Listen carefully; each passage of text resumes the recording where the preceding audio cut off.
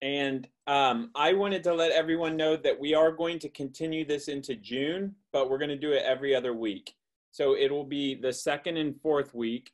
I will send out a reminder email, I promise. Today was a mishap on my part. I just got discombobulated. But we will continue into June, and we'll do it those weeks. So let us be called to worship. O Lord, how manifold are your works. In wisdom you have made them all. The earth is full of your creatures. Yonder is the sea, great and wide. Creeping things innumerable are there, living things both small and great. There go the ships, and Leviathan that you formed to sport in it. These all look to you to give them their food in due season. When you give to them, they gather it up. When you open your hands, they are filled with good things. When you hide your face, they are dismayed. When you take away their breath, they die and return to their dust. When you send forth your spirit, they are created, and you renew the face of the ground. May the glory of the Lord endure forever. May the Lord rejoice in his works, who looks on the earth and it trembles, who touches the mountains and they smoke. I will sing to the Lord as long as I live. I will sing praise to my God while I have being. May my meditation be pleasing to him, for I rejoice in the Lord. Bless the Lord, O my soul. Praise the Lord. Let us gather in prayer. Gracious and holy God, we come yet again in the middle of the week in fellowship to sit before you in silence, prayer, and reflection. We pray now, as always, that you be present to us and that your Holy Spirit lead and guide us as we seek to walk the path you have laid out before us. Draw us closer to you, and through that, closer to all those who surround us. We ask all of this in your Son, our Savior's name. Amen. Let your ways be known upon the earth, your saving health among the nations. How deep I find your thoughts, O God. How great is the sum of them. Our first reading today is from the book of Acts, chapter 2, verses 1 through 21. When the day of Pentecost had come, they were all together in one place. And suddenly from heaven there came a sound like the rush of a violent wind, and it filled the entire house where they were sitting. Divided tongues, as of fire, appeared among them, and a tongue rested on each of them. All of them were filled with the Holy Spirit and began to speak in other languages, as the Spirit gave them ability. Now there were devout Jews from every nation under heaven living in Jerusalem. And at this sound the crowd gathered and was bewildered, because each one heard them speaking in the native tongue of each. Amazed and astonished, they asked, "Are not all of these who are speaking Galileans? And how is it that we hear, each of us, in our own native tongue? Parthians, Medes, Elamites, and residents of Mesopotamia, Judea and Cappadocia, Pontus and Asia, Phrygia and Pamphylia, Egypt and the parts of Libya belonging to Cyrene, and visitors from Rome, both Jews and proselytes, Cretans and Arabs. In our own languages, we hear them speaking about God's deeds of power." All were amazed and perplexed, saying to one another, "What does this mean?" But others sneered and said, "They are filled with new wine." But Peter, standing with the 11, raised his voice and addressed them. "Men of Judea and all who live in Jerusalem, let this be known to you, and listen to what I say. Indeed, these are not drunk, as you suppose, for it is only 9 o'clock in the morning. No, this is what was spoken through the prophet Joel. In the last days it will be, God declares, that I will pour out my spirit upon all flesh, and your sons and daughters shall prophesy, and your young men shall see visions, and your old men shall dream dreams. Even upon my slaves, both men and women, in those days I will pour out my spirit, and they shall prophesy. And I will show portents in the heaven above, and signs on the earth below, blood and fire and smoky mist. The sun shall be turned to darkness, and the moon to blood, before the coming of the Lord's great and glorious day. Then everyone who calls on the name of the Lord shall be saved." And our gospel reading comes from the Gospel of John, the 20th chapter, verses 19 through 23. When it was evening on that day, the first day of the week, and the doors of the house where the disciples had met were locked for fear of the Jews, Jesus came and stood among them and said, "Peace be with you." After he said this, he showed them his hands and his side. Then the disciples rejoiced when they saw the Lord. Jesus said to them again, "Peace be with you. As the Father has sent me, so I send you." When he had said this, he breathed on them and said to them, "Receive the Holy Spirit. If you forgive the sins of any, they are forgiven them. If you retain the sins of any, they are retained." This is the word of the Lord. Thanks be to God. So friends, now is the time where we break from the concerns and the worries of the everyday and take a pause to breathe and to enter into God's presence in prayer. So let us get into a position that is comfortable and close our eyes and just focus on our breathing. Just breathe normally as we have when we enter into this time. And slowly let your focus come more and more to your breathing. If you're like me, this week has been a little stressful. Maybe you're tired of Zoom. Whatever it is, whatever you're feeling, just let it be and turn towards your breathing. Pay attention to your body too. The way your body draws in the breath, the way your body breathes out.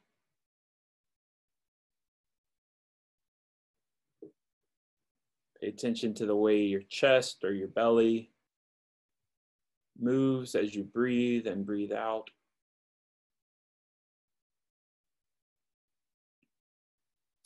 Remember that it's okay if thoughts come to mind. Maybe there's an email you need to respond to, someone you need to call, a chore you forgot. Whatever it is, it will be there when we are done. Let it be and return to your breathing.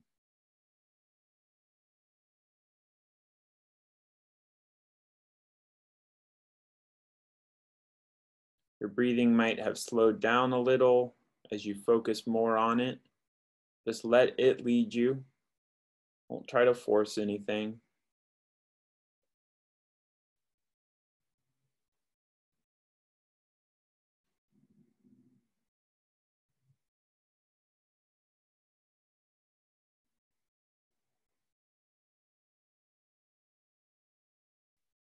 Continue following normal patterns of breathing.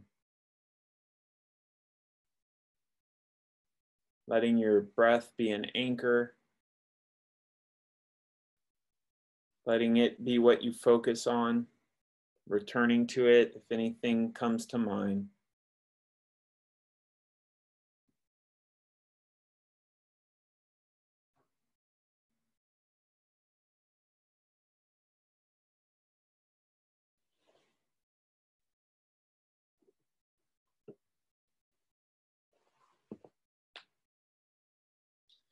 And I want you now to focus on your stomach.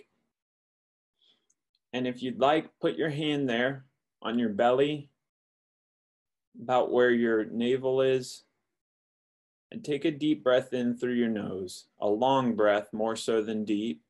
And feel your belly expand as you breathe in.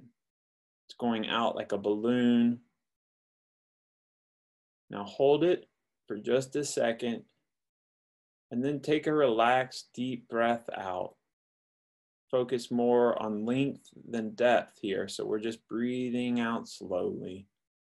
And then let your hand and your stomach come inward towards your spine as you breathe out.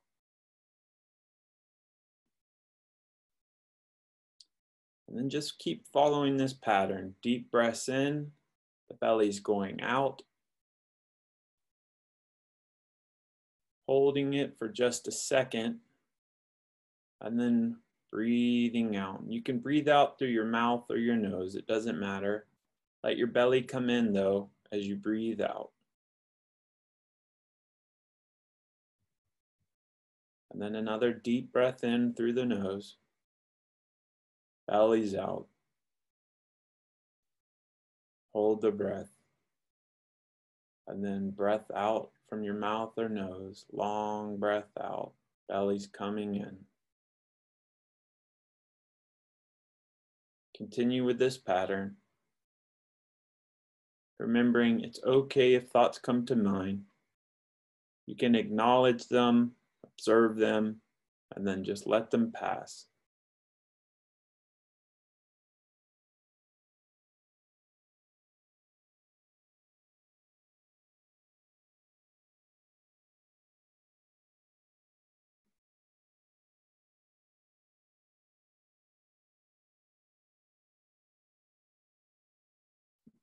Continue this pattern, remembering to make your breath more long than deep. Focus here is to take your time breathing in, holding it for just a second, and then a long breath out.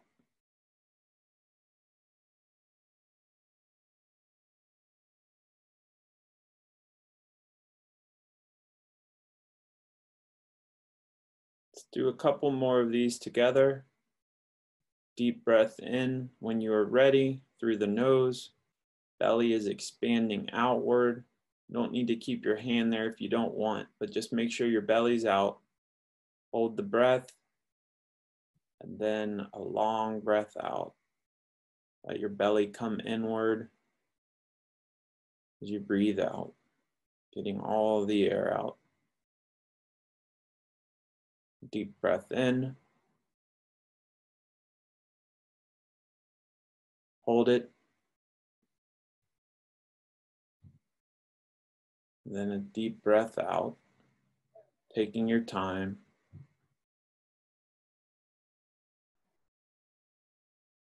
Do one more on your own.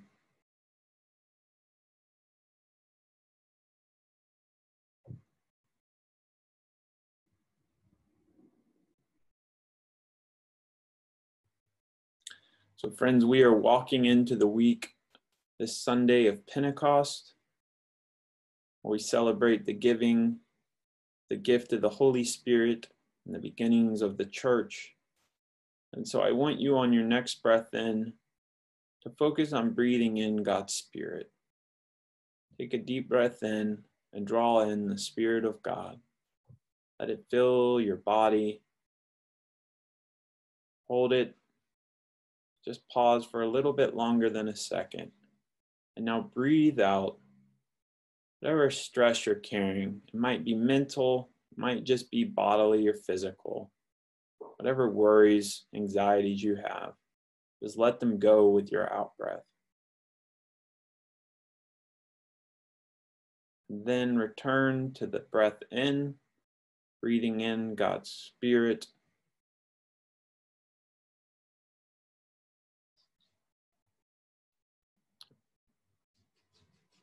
And breathing out your worries, your concerns, your anxieties. Breathe them out. Leave them in this place.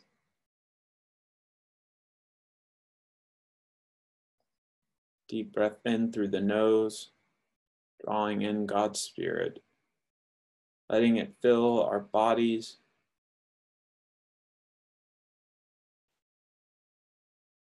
Taking a break to pause for just a second, and then returning to your breath, breathe out, letting go of worry and concern, anxiety and stress, whatever darkness we are carrying. And I want you now just to follow that pattern on your own for a couple breath cycles, remembering in with God's Spirit and out with our anxieties, our stresses, our worries, our concerns.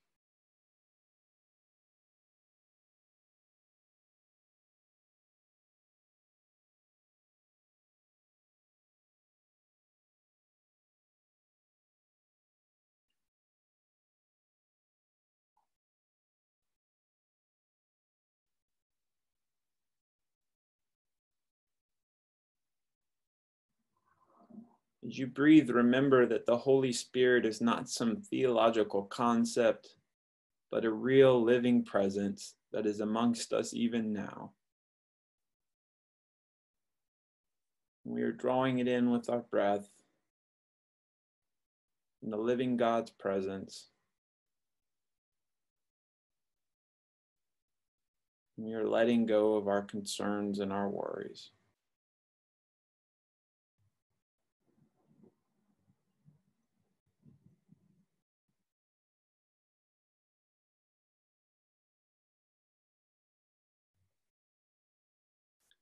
Let's do one breath together. Deep breath in, breathing in God's Spirit. Hold it. And then breathing out the last of our worries, our concerns.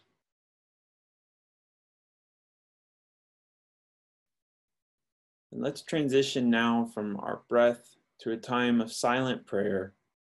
As always, I invite you to reflect on the scripture readings, maybe the Pentecost narrative from Acts, or the story of Christ and the disciples from the Gospel of John. Maybe you simply want to reflect on Pentecost and the Holy Spirit, or just rest in God's silent presence. Whatever it is, I invite you to take a few minutes in silence now.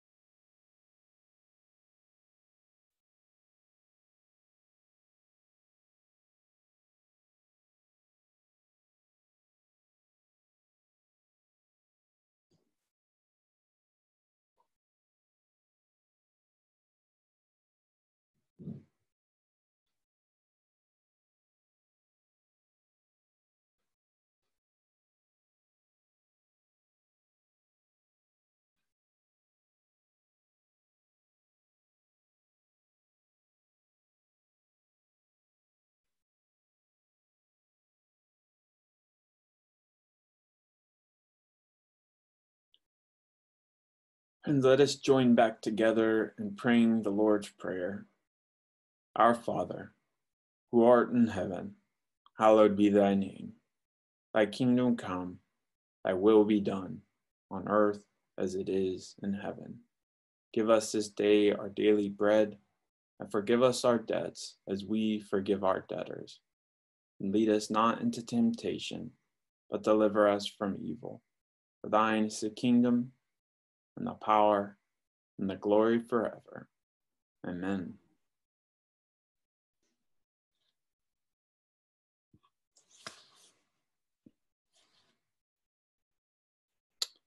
So now we join together in the Benedictus from Luke And I'll just invite you to join alongside Aaron in the refrain, "You have come to your people and set them free." Blessed be the Lord God of Israel, for he has looked favorably on his people and redeemed them. He has raised up a mighty Savior for us in the house of his servant David. You have come to your people and set them free. He spoke through the mouth of his holy prophets from of old, that we would be saved from our enemies and from the hand of all who hate us. Thus he has shown the mercy promised to our ancestors and has remembered his holy covenant. You have come to your people and set them free.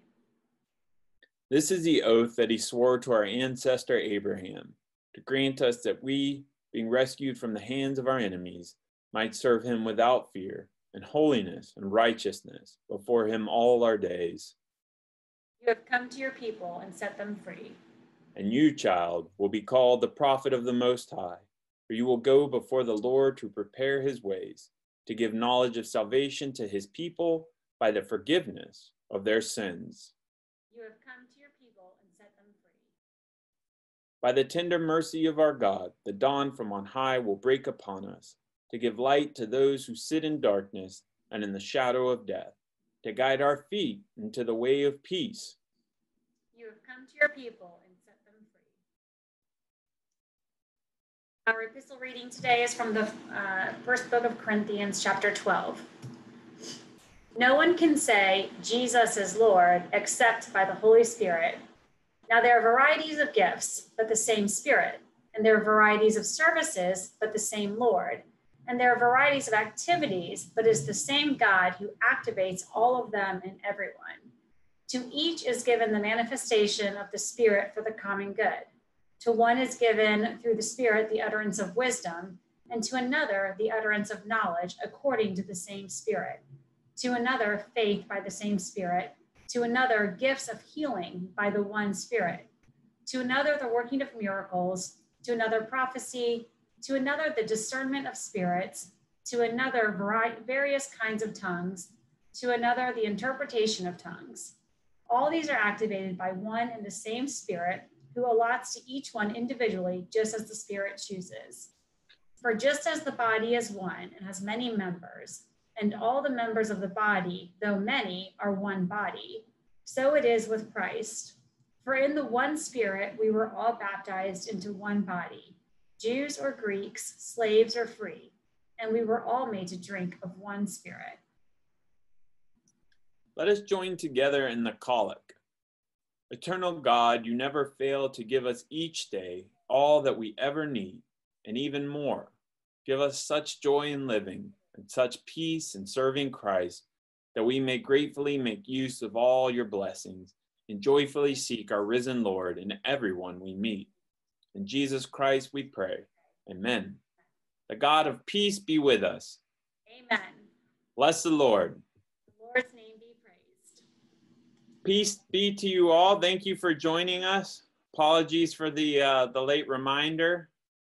And just a reminder for y'all that we will not meet next week, but the following week. So in June, we'll meet on the 2nd and 4th week, and I promise to send out earlier reminders than right at noon. Peace be with you all, and enjoy this weekend.